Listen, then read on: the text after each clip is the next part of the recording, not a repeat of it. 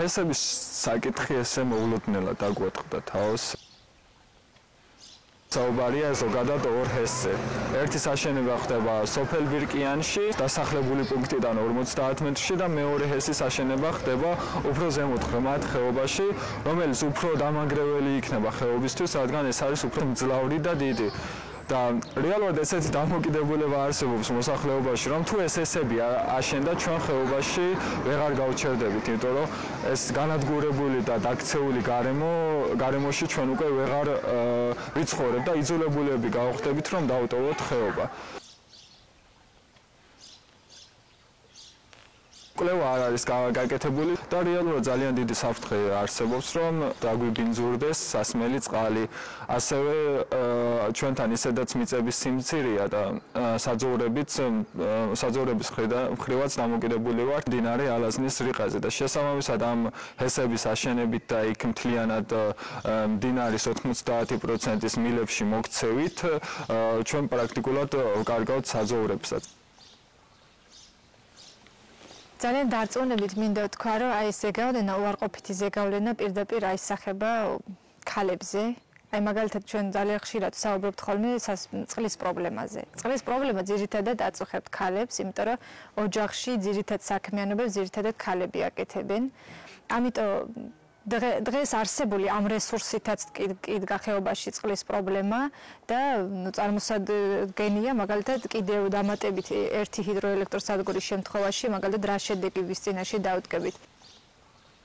რაც შეეხება ტურიზმს, რაზე ძირითადი აქცენტი ხეობის ეკონომიკური განვითარების კუთხით კეთდება, საოჯახო სასტუმროები ფუნქციონირებს ეს არის ბევრი ოჯახის ძირითადი შემოსავალი და საოჯახო სასტუმროებში დასაქმებული ადამიანების თქვათ 90% ქალები არიან. ანუ ეს ჩათვალეთ, რომ არის ქალების კერძო ბიზნეს საქმიანობები. ხო ხდებით? და ჩვენ რეალურად რა გვაქვს ხეობაში, ბუნების გარდა ხეობაში რაც შეიძლება რომ დააინტერესო ტურისტი, რითიც შეიძლება რომ ჩამოიყვანო, აქ არ არსებობს ფიზიკურად.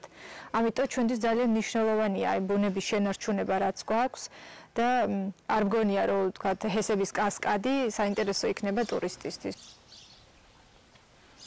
გესია ზევით აშენებული არა ყოფნი აუცილებლად ამ წყალზე ვარ დამოკიდებული და ეს ჩავთვალოთ რომ ეს არის ჩვენი ხერხემალი ცხოვრების ხერხემალი აი ეს ალაზანი ეს წყალი ეს თუ წაგვართ ეს აქ ჩვენ არ გვერცხაურება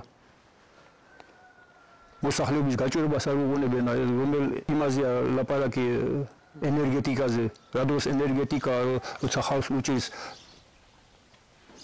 დაიბარეს პირდაპირ მოდიოდნენ და მიხავდა ვინც აქტიურები იყვნენ. მე თვითონაც სამმართველოში ვიყავ ჩასულები, თვითონაც იყვნენ ამოსულები, ეს ერთხელ კი არ მოხდა, რამოდენჯერმე მოხდა. აი დაშინების მიზნით რო გავჩერებული ვიყავით, რო აქტიურები არ ყოფილი ვიყავით და სხვების რო გაგვეჩერებინა. სერიოზული ეჭვი არსებობს ამაში. რომ გარიგება ხდება კომპანიასა და მთავრობას შორის. აბა რაში არიან დაინტერესებული თუ ჩვენ მეტ საფუძველს ვერ ავხედავთ.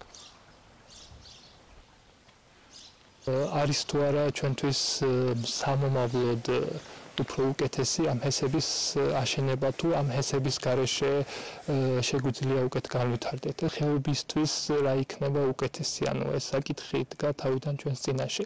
შინაგან საქმეთა სამინისტროს ჩაყავდათ ადამიანები თავიანთ უწყებებში და უხსნიდნენ თუ რა სარგებელი მოჰქონდათ ამ ჰესების მშენებლობას, თუ რატო იყო ის ჩვენთვის კარგი და რატო უნდა გავჩერებული ვიყავით და რატო უნდა ჩამოკლარიყო ეს პროტესტი.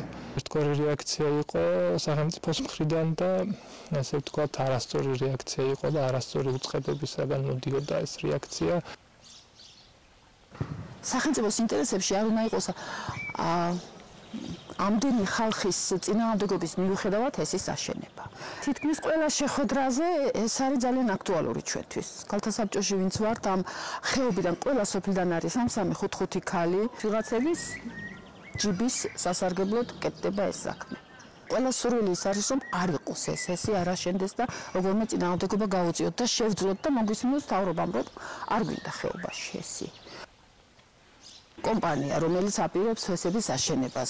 ჩვენ რაც ფურცლები დაგვირიგეს, უფრო სწორედ ღამით გადმოყარეს ეზოებში, იმ ფურცლებში ძალიან ბუნდოვანია რაღაც დაპირებები, 100 წერია თუ სახელმწიფოსთან ერთად თუ რამდენიმე პუნქტში წერია ჩვენ გავაკეთებთო და თუ სახელმწიფომ არაო დამატებული აქვს ჩვენო. არა ძალიან სიტყვებია ეს რა, არავის არ სჭირა, ამას არავინ არ აკენკავს. ყველა პროტესტი, ყველა გამოსვლა იყო მშვიდობიანი ხასიათის და ჩვენ ამას ისევ გავაგრძელებთ შემდეგ თუ დაგჭირდა. საკითხი ახლა შეჩერებულია და ჩვენ ვფიქრობთ, რომ ეს ძალიან კარგი სიგნალია ჩვენი მთავრობის მხრიდან. ვფიქრობთ, რომ რაღაცა დონით მთავრობამ, ასე ვთქვათ, მთავრობამდე მივიდა ის წუხილი, რაც ხეობის მოსახლეობას ჰქონდა და ეს ძალიან, ასე ვთქვათ, მისასალმებელია. პანკისის ხეობაში ზოგადად თავდაპირველად როცა ჰესების მშენებლობაზე დაიწყო საუბარი და ეს საკითხი დადგა დღეს წესრიგში, ძალიან ასე ვთქვათ, მწვავე რეაქცია იყო ხეობაში ამასთან დაკავშირებით. შემდეგ უკვე ეს პოლიციის მეტად ჩარევა და ეს საკითხები ზოგადად ძალიან ნეგატიურად აისახა მთელი ხეობის მოსახლეობის, ასე ვთქვათ, განწყობებს. დიდი პრობლემა ის არის, რომ ყველგან უნდა ჩაერიოს ძალოვანი სტრუქტურა, ყველგან რაღაცა ფორმით უნდა ჩაერიოს და ეს ძალიან, ასე ვთქვათ, ძალიან საშინელი პრაქტიკაა, რაც გვაქვს ძალიან, ასე ვთქვათ, ცუდად მოქმედებს ხეობაში მაცხოვრებლებზე.